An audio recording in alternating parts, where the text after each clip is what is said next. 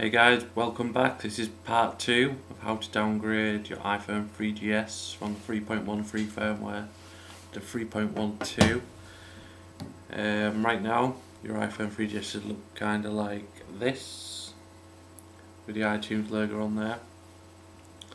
That's fine, just nothing to worry about. So let's just go through a quick checklist, what you need to have done. So, you need to have downloaded the iPhone 3.12 firmware. You need to have put your phone into DFU mode and alt and restored to 3.12 two times. You also need to have changed your host file, that little bit of text, little bit of code at the bottom, and at the end of the last video you need to have downloaded Redsn 0.92. So there's just a few more steps left. It's very simple. So jump onto the camera and we'll get started. Hey guys, so now you've got Redsn downloaded, you need to keep your iPhone plugged in, and then you can just go ahead and open Redsn. There it is, just open that one. So now you need to browse and find your firmware, so wherever you saved your 3.1.2 you need to select it and open it up. Now just remember here guys, if you're on a newer model of the 3GS, which I am, you need to press yes here. If you're on an older model you need to press no. So I think if you're on an older model and you press no, you're just going to straight up jailbreak. But because I'm on a newer model, I need to get it booted up, so I'm just going to go to yes, and basically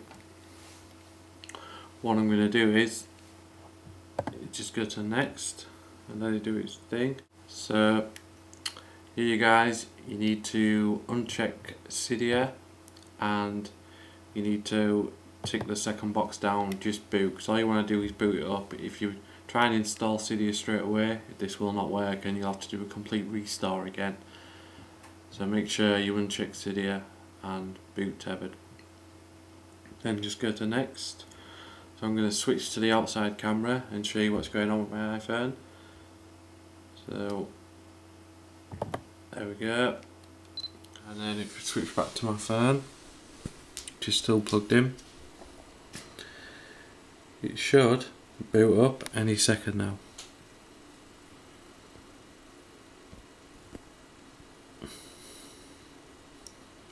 There we go. Now this won't have jailbroken your phone, so what you need to do is go back into Redsn and then check the first box that we unchecked before and it will jailbreak your phone for you. And then you can just run the boot up process again, and then your phone will be jailbroken and it will have Cydia. So there you go guys, that's how you downgrade to 3.1.3.